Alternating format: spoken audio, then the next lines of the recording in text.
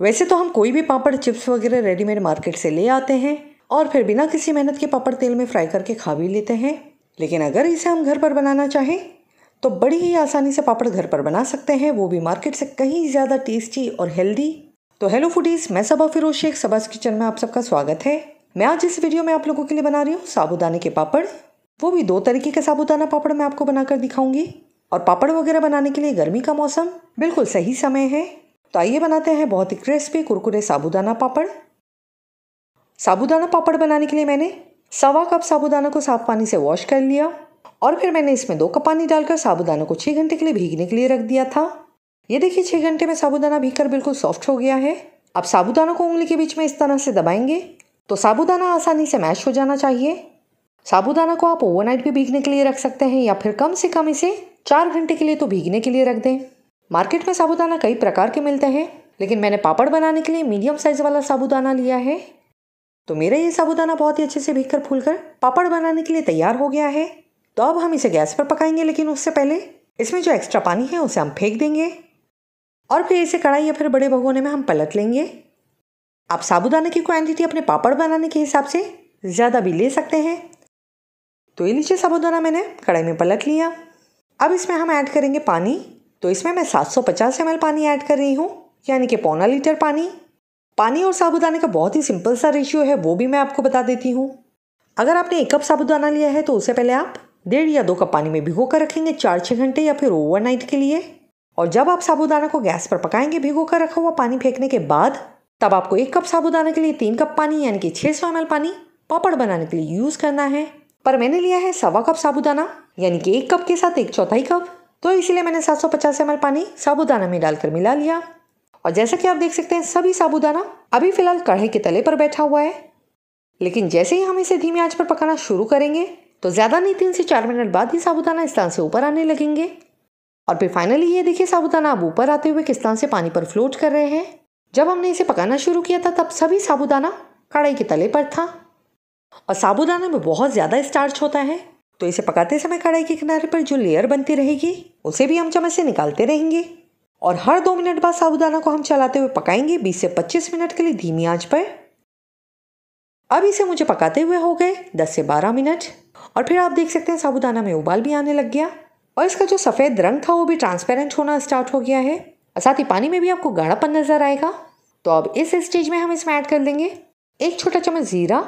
जीरा ऑप्शनल है, आप जीरा के बदले अजवाइन भी ऐड कर सकते हैं। और मुझे पापड़ थोड़े से स्पाइसी चाहिए तो मैं इसमें 1 छोटा चम्मच काली मिर्च पाउडर भी ऐड कर रही हूँ, लेकिन आप चाहें तो इसमें रेड चिली फ्लेक्स या फिर आधा या 1 छोटा चम्मच हरी मिर्च का पेस्ट भी ऐड कर सकते हैं। और फिर फाइनली इसमें ऐड कर लेंगे नमक स्वाद अनुसार। जितना आप नमक खाना पसंद करते हो अपने टेस्ट के अकॉर्डिंग नमक डाल दें। तो अब इन सभी चीज़ों को हम अच्छे से मिला लेंगे और फिर धीमी आंच पर इसे हम 5 मिनट लगातार चम्मच से चलाते हुए पकाएंगे जब तक कि साबूदाना की कंसिस्टेंसी गाढ़ी ना हो जाए। तो इसे पकाते हुए मुझे टोटल 22 मिनट का समय लग गया। ये देखिए साबूदाना पापड़ का जो घोल है वो इस तरह से चम्मच से इजीली फ्लो होना चाहिए। इससे ज़्यादा इसे नहीं पकाएंगे, नहीं तो साबूदाना में स्टार्च होने की वजह से घोल में जो है जेली की तरह गाढ़ापन आना शुरू हो जाएगा।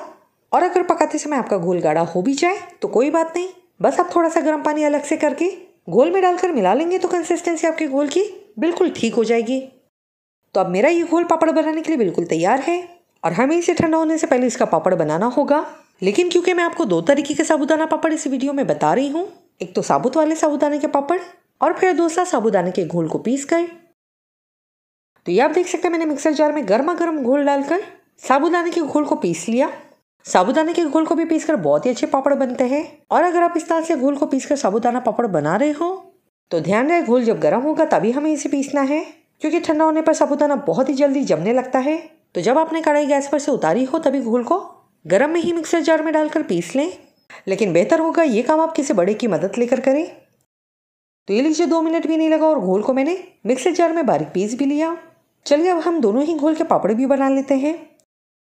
और पापड़ बनाने के लिए ये मैंने लिया है बड़े पतीले का ढक्कन और इस ढक्कन को मैंने ऑयल से ग्रीस भी कर लिया। और जैसे कि आप देख सकते हैं मैंने इस पर खूब सारे बैंगल्स भी बिछा रखे हैं। अगर आप साबूदाना पापड़ पहली बार बना रहे हो तो ये तरीका आपको बहुत ही आसान लगेगा। ऐसा करने से आपके पापड़ भी एक ही साइज़ के बनेंगे। जब आप घोल को बैंगल्स में डालेंगे तो वो फैलेंगे नहीं, लेकिन ज़रूरी नहीं, आप चाहें तो इस तरह की प्लेन थाली ले लें और थाली को ऑयल से ग्रीस करके इस पर भी आप पापड़ बना सकते हैं। चलिए मैं आपको पापड़ बिछा कर दिखा देती हूँ। तो ये देखिए, आपको क्या करना है कि कोई भी हांडी वाला बड़ा चम्मच घोल लेकर इस तरह बैंगल्स के अंदर डालते जाना है। और आप देख सकते हैं ज़रा भी घोल बैंगल्स में से बाहर नहीं आ रहा है, यानी कि फैल नहीं रहा है। इससे हमारे सारे पापड़ एक जैसे साइज़ के ही बनेंगे। और जैसे ही आप सारे बैंगल्स में घोल बिछा देंगे तो तुरंत ही बैंगल्स को इत्मीनान से इस तरह से उठाते हुए निकाल लें, क्योंकि साबूदाना हवा के कांटेक्ट में आते ही बहुत ही जल्दी जमना शुरू हो जाता है। अगर थोड़ा भी समय आपने इसे निकालने में लगा दिया तो बैंगल्स आपके घोल पर ही चिपकना स्टार्ट हो जाएंगे।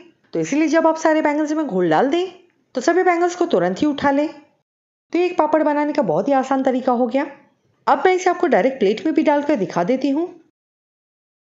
ये देखिए, थाली में भी आपको बस एक ही जगह बैटर डालते जाना है तो घोल भी राउंड शेप में इजीली फैल जाता है। प्लेट को आप पहले ऑयल से अच्छे से ग्रीस करना ना भूलें, क्योंकि अगर आपने प्लेट को ऑयल से ग्रीस नहीं किया तो आपके सारे पापड़ थाली पर ही चिपक जाएंगे। तो ये मैंने आपको साबूदाना के पापड़ बनाकर दिखा दिए। तो अब जो पिसा हुआ घोल है उसे भी हम फैला लेंगे। तो मैंने शॉपिंग की चिकनी वाली थैली जो होती है उसे काटकर लंबा कर लिया और फिर बस घोल को हमें इस पर डालते जाना है इस तरह से। शॉपिंग वाली थैलियाँ ऑलरेडी चिकनी होती है तो इसे हमें ग्रीस करने की ज़रूरत भी नहीं पड़ती। और अगर इस बीच आपके पापड़ का घोल गाढ़ा होने लगे इस तरह से, तो आप घोल को पतला करने के लिए ज़रूरत के मुताबिक गर्म पानी डालकर मिला लें। तो इससे हमारा बैटर लूज हो जाएगा और हम इस घोल से दोबारा पापड़ बना सकते हैं। तो सारे पापड़ बिछाकर इसे हम 2 दिन के लिए धूप में सुखाएंगे। तो ये देखिए, 2 दिन हो गए और मेरे पापड़ बहुत ही बढ़िया तरीके से सूख गए। और जैसे कि आप देख सकते हैं, सवा कप में मेरे इतने सारे पापड़ बनकर तैयार हुए हैं। और ये देखिए, मैंने पापड़ भी कितने पतले बनाए हैं, बिल्कुल ट्रांसपेरेंट से। अप्रैल और मई की गर्मी में पापड़ केवल 2 दिन में ही बहुत ही अच्छे से सूख कर तैयार हो जाते हैं। लेकिन अगर धूप ना हो तो आप इसे 3 से 4 दिन के लिए घर के किसी कोने में सूखने के लिए रख दें। बिना धूप के भी ये सूख जाते हैं, लेकिन 2 दिन के बदले इसे सूखने के लिए 4 दिन का समय लग जाता है। तो ये 2 तरह के पापड़ मेरे फ्राई होने के लिए बिल्कुल तैयार है। चलिए मैं इसे आपको फ्राई करके भी दिखा देती हूँ। तो पापड़ फ्राई करने के लिए तेल को पहले हम तेज आंच पर गर्म कर लेंगे। तेल को अगर आपने अच्छे से गर्म नहीं किया होगा तो पापड़ भी आपके फ्राई नहीं होंगे। और तेल गर्म हो गया है कि नहीं, यह हम पहले छोटा सा पापड़ का पीस डालकर चेक कर लेंगे। तो ये देखिए, पापड़ का पीस गर्म तेल में डालते ही तुरंत ही ऊपर आ गया और फ्राई भी हो गया। तो इसे हम निकाल लेंगे और फिर पापड़ फ्राई कर लेंगे। कि मैंने पहले एक पापड़ डाल दिया। पापड़ तेल में डालने के बाद पापड़ को हम कलछी से तेल के अंदर इस तरह से प्रेस करेंगे, बहुत ही हल्के हाथों से। तो हमारे पापड़ बहुत ही अच्छे से फ्राई होंगे। और जैसे कि आप देख सकते हैं, पापड़ गर्म तेल में डालते ही किस तरह से फुल्का साइज में बड़े फ्राई हो रहे हैं। मैं आपको और भी पापड़ फ्राई करके दिखा देती हूँ। जो घोल मैंने पीसकर पापड़ सुखाए ये वही पापड़ है। और ये है साबुत वाले पापड़, जिसे मैंने बैंगल्स में और प्लेट में सेट किया था। ये साबुत वाले साबूदाना पापड़ बहुत ही ज़्यादा क्रिस्पी बनते हैं। तो ये मैंने आपको दोनों ही पापड़ फ्राई करके दिखा दिए। और ये कितने क्रिस्पी बने हैं इसे मैं आपको तोड़कर दिखा देती हूँ।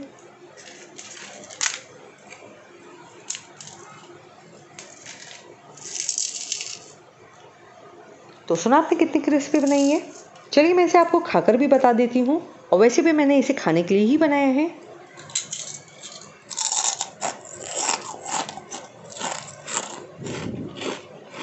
तो ये जो साबुत वाले साबूदाना पापड़ है, ये पीस कर बनाए हुए पापड़ से ज़्यादा क्रिस्पी बने। अब चॉइस आपकी है कि आप कौन सा पापड़ बनाना चाहते हैं। उम्मीद करती हूँ आपको मेरी रेसिपी पसंद आई होगी। अगर मेरी रेसिपी आपको पसंद आई है तो मेरी वीडियो को लाइक करें, शेयर करें, मेरे चैनल को सब्सक्राइब करें और साथ ही बगल में दिए गए बेल आइकन पर भी क्लिक कीजिए, जिसकी वजह से आपको मेरे आने वाले हर नई वीडियोस की जानकारी नोटिफिकेशन द्वारा मिलती रहेंगी। So thank you so much for watching my videos. मिलते हैं अगली वीडियो पर। Bye bye.